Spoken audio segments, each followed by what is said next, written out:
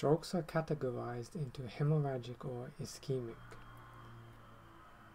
Hemorrhagic strokes involve blood leakage into the cerebral matter, whereas ischemic strokes are the result of compromised perfusion of the brain. The majority of strokes, however, are ischemic.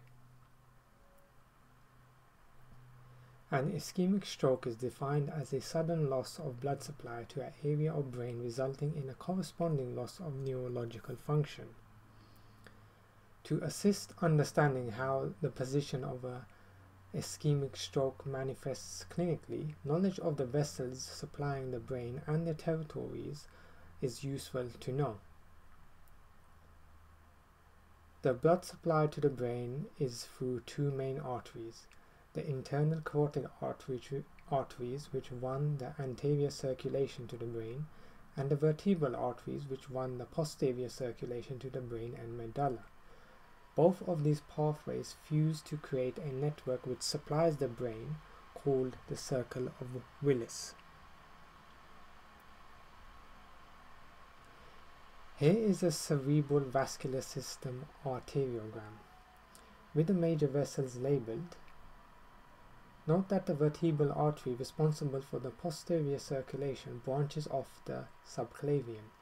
The common carotid arteries ascend towards the brain, where they differentiate into internal and external carotid arteries. External carotid artery supplies the face, whereas the internal carotid artery supplies the anterior circulation of the brain. In regards to the posterior circulation, the subclavian arteries become the vertebral arteries which meet to form the basilar artery, forming the posterior circulation. Here you can see a bifurcation of the common carotid artery. This is a 3D image of the circle of Willis. And here is an arteriogram of the circle of Willis. This is the classic image of the circle of Willis. And this diagram shows the territories of blood supply of the cerebral arteries. The Bamford classification system, also known as the Oxford classification system, is the most commonly used classification system for ischemic stroke. It is a purely clinical score, not utilizing imaging. There are 4 categories: total anterior circulation stroke or TACS, partial anterior circulation stroke or POCS, posterior circulation syndrome POCS, and Lacunar syndrome or LACS. So total anterior circulation syndrome is a large cortical stroke affecting the middle and anterior cerebral artery territories. To diagnose it, all 3 of the following must be present: unilateral weakness and or sensory deficit of face, arm and leg, homonymous hemianopia, and higher cerebral dysfunction such as dysarthria. A partial anterior circulation stroke is a less severe form of TACS. It has the same criteria points as TACS, but in order to make a diagnosis, 2 of the 3 points must be met.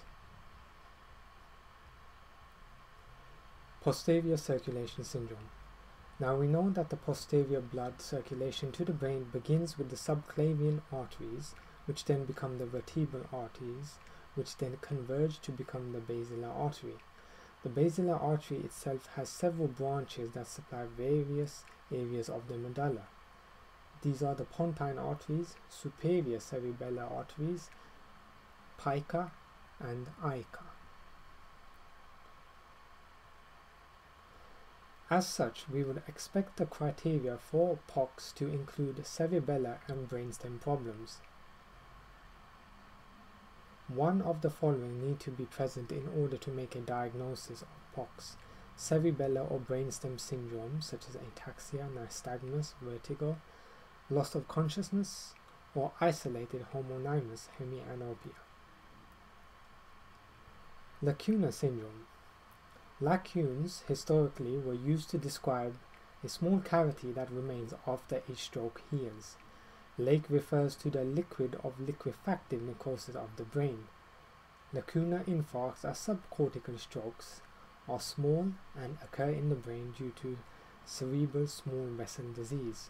Cerebral small vessel disease are a group of pathological processes with various causes affecting the small vessels of the brain. They are responsible for stroke, dementia, mood disturbances.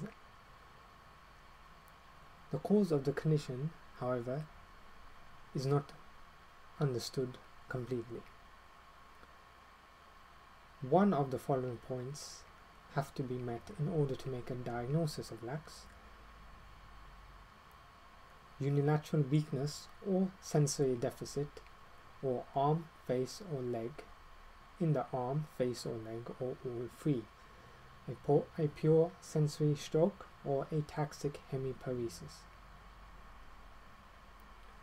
These are the references used in this presentation, and that was the different types of stroke.